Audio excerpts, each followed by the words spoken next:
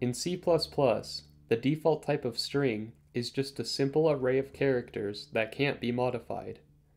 There are a lot of good things about this, notably that they're immutable and incredibly fast, but sometimes you'll want to manipulate them. For these situations, you can just use the standard library string, which can be resized and manipulated and whatnot. Unfortunately, with all the powerful features of C++, the standard library string class is full of missed opportunities that would make them so much simpler and faster, at least in my opinion. But why should I just sit around complaining like everyone else when I can make my own string class? I decided to start from scratch and build what I think would be the perfect string, or at least the basis for something close. The most basic string class you can make would just store a null-terminated list of characters along with its length, so that's what I started with. The null-terminated C string is stored on the heap, and if you pass a string into the constructor, it will be copied to a new location on the heap, so it can be modified without any consequences. This is also the basis for how standard library strings work.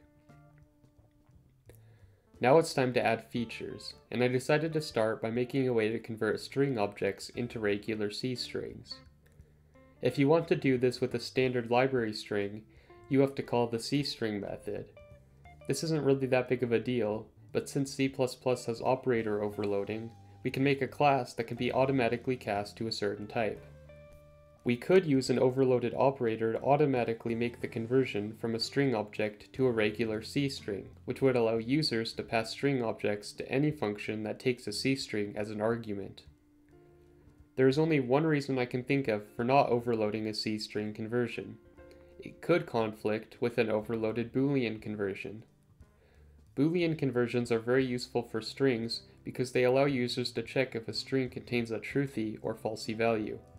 So instead of having to check if a string is empty the traditional way, you can just put a string object into an if statement and see if it's empty or not.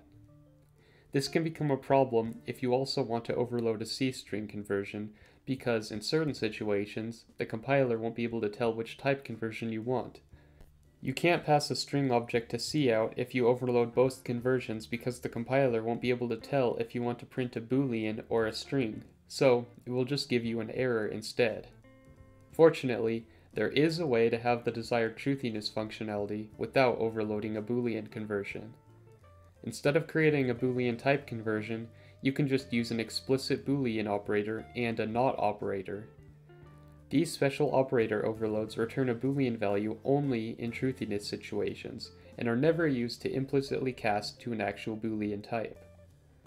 I added both the C string conversion and truthiness operator overloads to my class and got some pretty good results. Because only the C string type conversion is overloaded, you can print a string object with cout or puts, but you can also check the truthiness of one of these string objects by simply putting one in an if statement. Another important feature with strings is comparison. I decided to make two equality operator overloads, one that takes a reference to another string object, and one that takes a regular C string. I'm not adding any more types of comparison, like an integer comparison for example, because this only causes problems. If you don't believe me, look no further than JavaScript, which needed a whole new equality operator for this very reason. So far, my string has some advantages over the standard library string, but I still need to add basic manipulation functions. Luckily, that isn't too difficult. I just made a few functions for inserting and removing parts of a string by resizing it accordingly. Since resizing might actually change where the string's data is located on the heap, the pointer that you get from a C string conversion isn't guaranteed to have a very long lifetime, especially if you're modifying the string a bunch.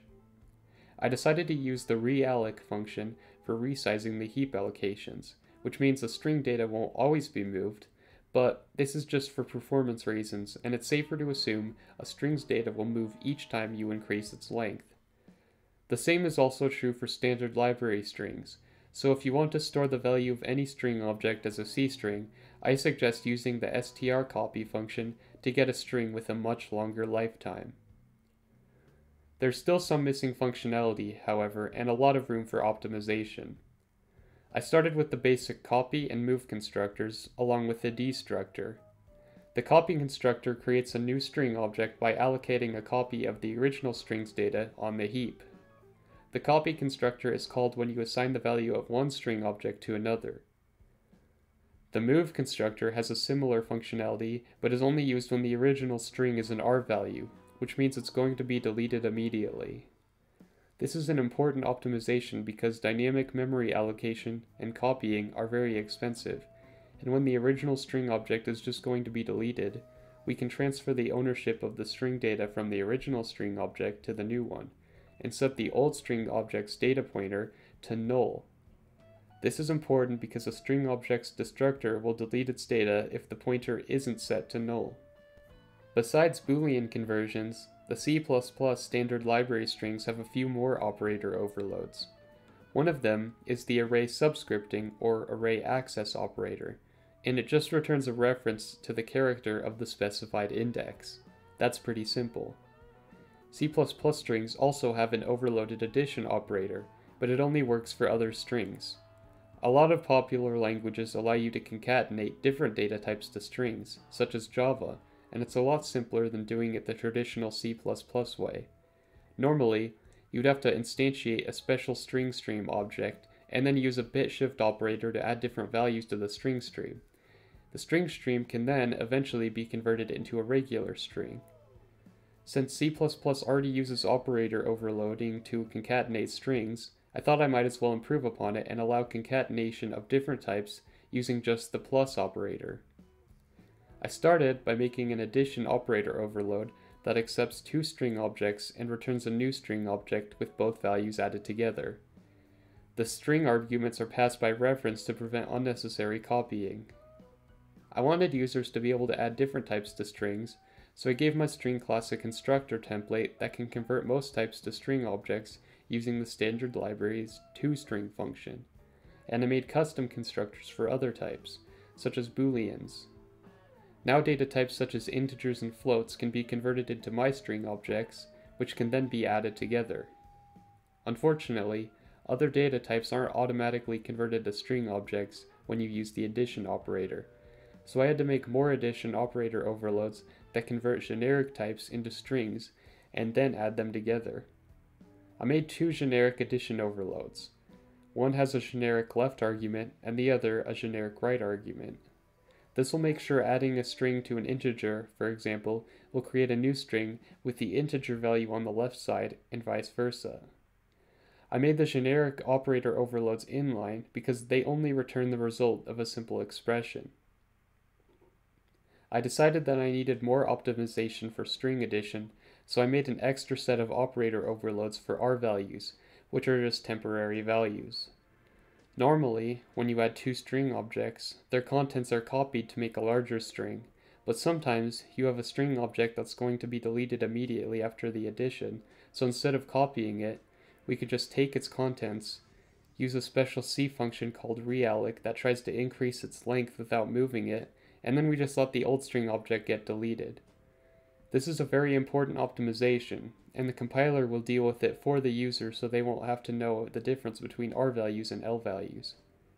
A nice benefit to my operator overloading is that you can add chains of different types of values, such as numbers and strings, or your own class type if you overload a C string conversion. I did some benchmarking and found that adding different values to my string objects was generally faster than doing the same thing with the standard library, but my strings begin to slow down when you add too many string literals to them. To fix this, I had to make yet another set of addition operator overloads for C strings and their corresponding R value optimizations, but it paid off because it prevents redundant copying and allocation. I made a simple benchmark where multiple values were added to strings thousands of times, and concatenating with my strings proved to be almost twice as fast as the standard library.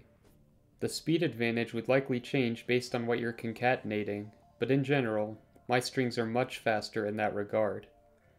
Now I have a string that's easier to manipulate, has advantages in efficiency, and is compatible with any function that takes a C string as an argument.